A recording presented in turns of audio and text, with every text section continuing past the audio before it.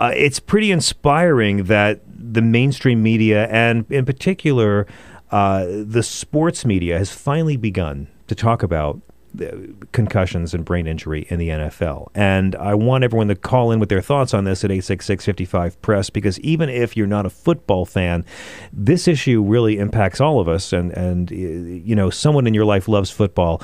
And football's a big part of our economy, and it's really hard to get any kind of institutional change in football. So let me start by asking you in broad strokes, how big, sir, is this problem?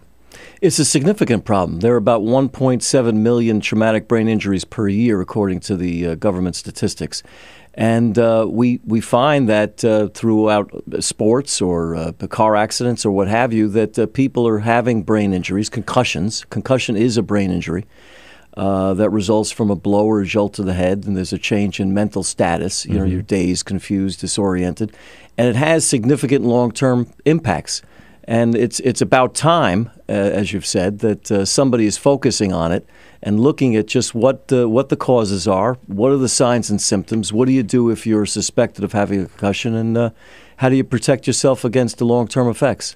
Yeah, Bob Costas made headlines last week. He was appearing on Hang Up and Listen, Slate's sports podcast, and he talked about, he advised against kids playing football, citing the sport's extreme dangers, and he said he wouldn't let his son play football, which was a real surprise. But that may be a bit extreme. I don't think you have to go there. There have been many people who have been playing the sport, not only football, but hockey and lacrosse and soccer and what have you.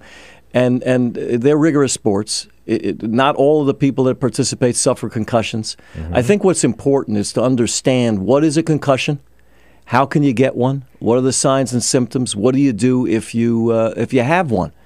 And how do you know? And how do you know if you have one? Well, if you may not know precisely that you do, but if you suspect you have a concussion, well, you don't continue to practice, you don't continue to play, no physical exertion or mental exertion, if you would, until the signs and symptoms clear up. How you know you have one is they're made through a diagnosis by a doctor or some other healthcare professional. Could be in D.C.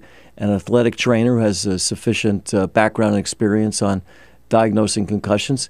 And if you have suspected, you come out of a game, you got a shot. It's a shot to the head. You're feeling a little, I just don't feel right, a little off. Right. You probably got a concussion. My vision's a little blurry, or I'm just the lights are a little hazy. You might want to tell somebody about it, and you sit out the rest of the game. Now, I grew up as an American kid, which means I was raised by television.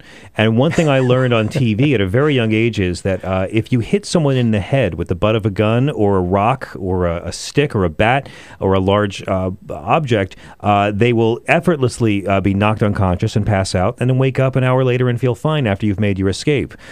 So right after the commercial. Yeah, exactly. Now, seriously, this is what we've all grown up with. It's really easy to, if you're a hero and don't want to kill someone, just knock them out and then go on. We've grown up with this pervasive false impression of what head injuries are. I mean, it seems like it's something that people don't take seriously. When you look at the tragic death of actress Natasha, I forgot her last, Liam Neeson's wife. I saw her on Broadway and Closer. Forgive me for losing her name. It's very early. But she was in a skiing accident. On the ski slopes. Hit a tree. Right. She got up. She thought she was doing well. Richardson. And she got up to doing well, and she had a brain bleed and died. So she didn't know. She did. And how common are injuries like this? Very common. You have there's legislation throughout the United States. Most states have enacted legislation. I drafted the legislation in D.C. that I'm about to tell you about. It's called the Athletic Concussion Protection Act. It came about because a young football player was playing high school ball. He got hit, a bit dazed, confused. Coach took him out, let him sit out for a little bit. Coach says, "How you doing?" "Doing fine." Puts him back in the game. Game ends. Everybody's off the field except him. He's on the ground. He's not getting up. He's significantly had functional limitations now. He's confined to a wheelchair. He had a brain bleed and destroyed his life. And this is the thing; it goes beyond the NFL. Oh, yes. I mean, so many. But in terms of talking about these players who have these traumatic head injuries, how difficult is it for these fellows to find employment and work after their football careers end?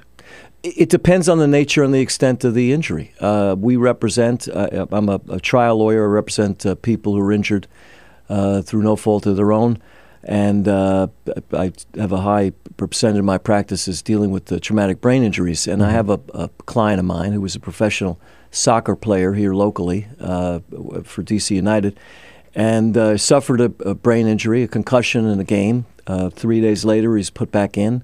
Not given any advice to sit out. And now he's functionally disabled. Can't play professional soccer, can't play any soccer, and is totally unemployable.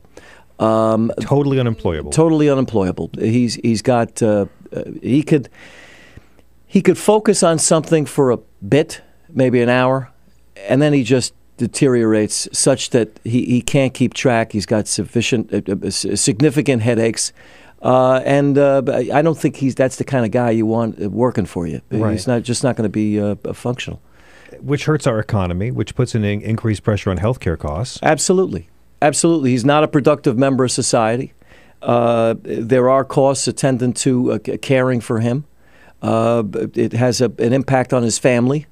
And so there are societal costs associated with it. Now, with professional athletes or athletes in general, you start from they're competitors.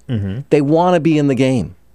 And so the coaching staff and those that are in charge and supervising these activities should know that. And they should recognize that, okay, if it looks like somebody took a hit to the head or a blow to the head, well, wait a minute, let's pull this guy off. Let's do some testing, baseline, take a quick sideline view of what's going on. And if there's a suspicion of a concussion, pull the guy out, even if the guy's telling you, hey, wait a minute, I'm okay. I want to go back in. Do you see that happening? Yes. I mean, it seems like the NFL is beginning to wake up to this issue a bit more. Well, they're not waking up to it. They're just acknowledging that there's a connection. They woke up to it many, many, many years ago. They knew about it. They said there was no connection between the signs and symptoms that we know are related to concussion and a blow or a jolt to the head. There was a lawsuit that was brought by former and current players in the NFL. Before they could get the documentation to show that the NFL knew and covered it up for years, the NFL says, you know what? I think we need to settle this case.